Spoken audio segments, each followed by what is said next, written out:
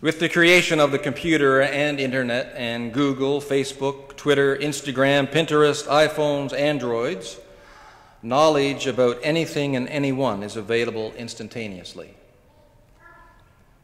Even some of our more experienced people here this morning, you're on Facebook, which boggles my mind, because I'm not even on Facebook. So I give you full credit that if you were born before 1950, that you're computer savvy. That's an excellent thing. Children born today will rarely see a phone with a cord.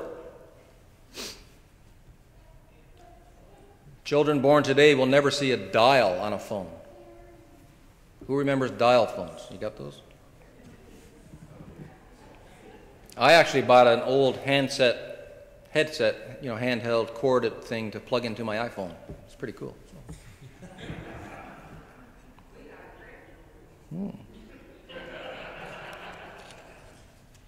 You're really old. Children born today will have no idea what a music CD is, let alone a vinyl LP or the wonderful 8-track cassette.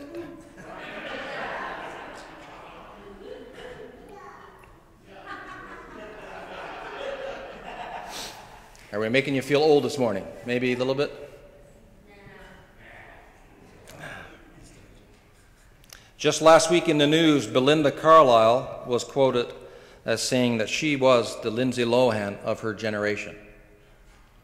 She partied with the best of them, lived most of her days in a drunken or drugged-out state, but luckily for her, digital cameras and the paparazzi did not exist back when Belinda Carlisle was famous. Unlike Ms. Lohan, very few of Belinda's activities were recorded for the world to see.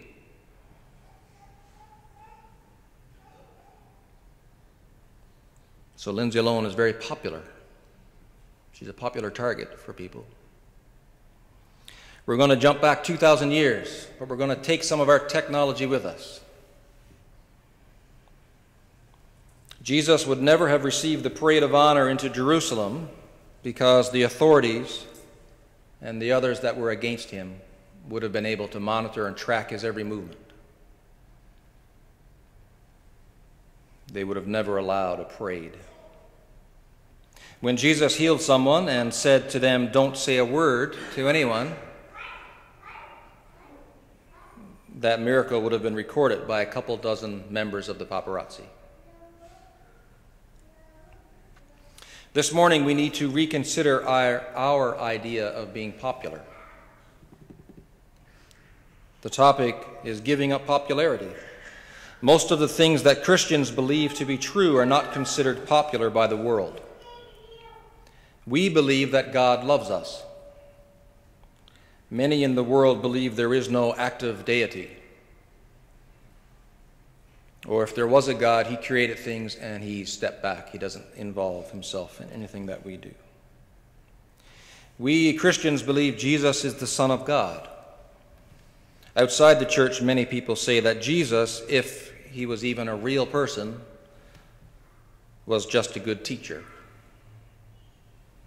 A bit of a rebel who wanted to shake things up. We believe that Jesus says that he is the way, he is the truth, and he is the life. Non-Christians would say that there are many ways to get to heaven, if heaven actually exists.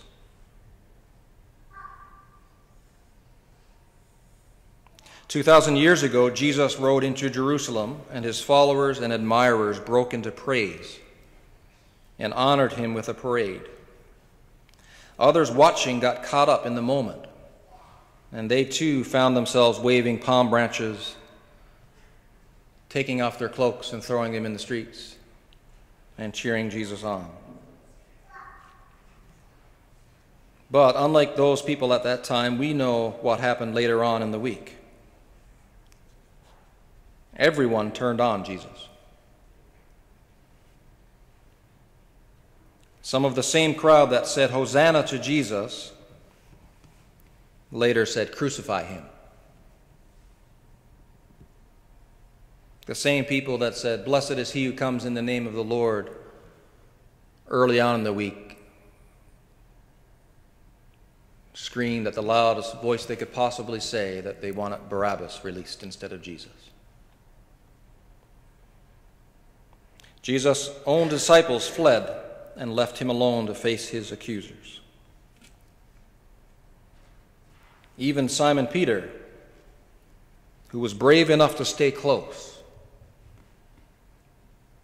but he himself denied Jesus 3 times. Peter, who spent 3 years with Jesus, saw Jesus transfigured, saw all the miracles. He told some people who questioned him that he did not know the man. So what about us this morning? We meet each Sunday for a time of corporate worship. We meet and we sing nice songs about Jesus, songs about giving praise to God and talking about the Holy Spirit. Even this morning we have sung 3 songs praising God by using the same words and phrases they sang 2,000 years ago.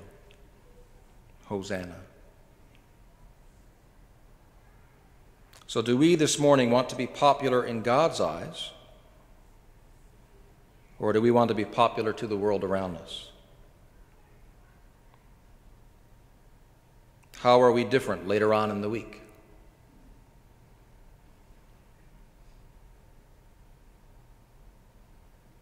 On a Sunday, Jesus was one of the most popular figures.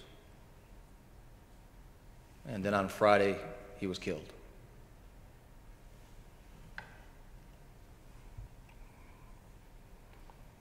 My prayer this morning for all of us is that we keep our eyes focused on Jesus. Whatever it is we're doing in life, whatever we go through, we always remember Jesus is with us. My prayer is that we will focus on the God that loves us so much, the God that desires a relationship with us,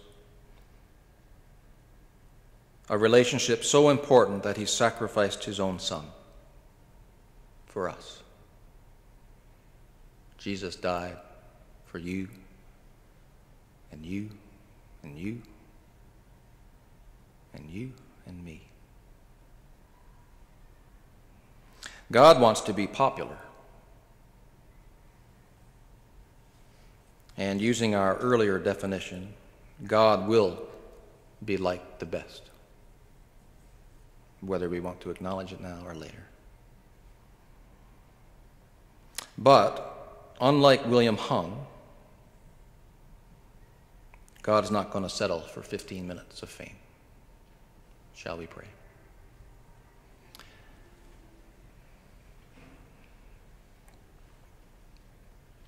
Father God, I just ask that we turn to you now with sincere hearts.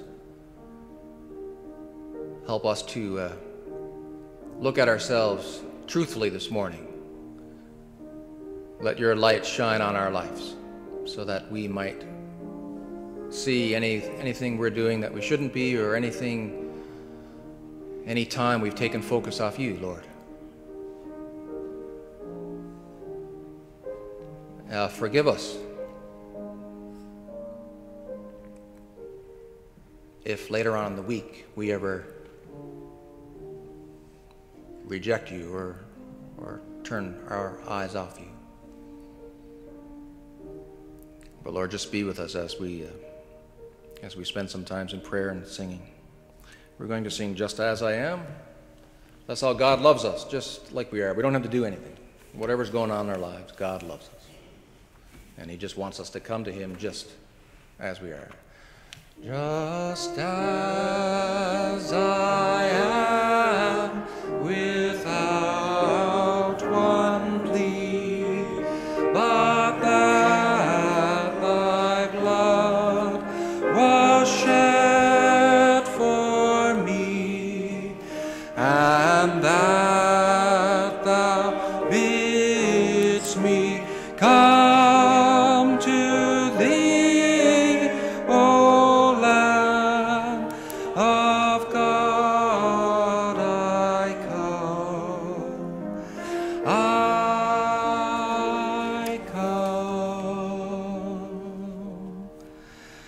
just as I am, and waiting not to rid my soul of one dark blot, to Thee whose blood can cleanse each spot, O Lamb of God, I come,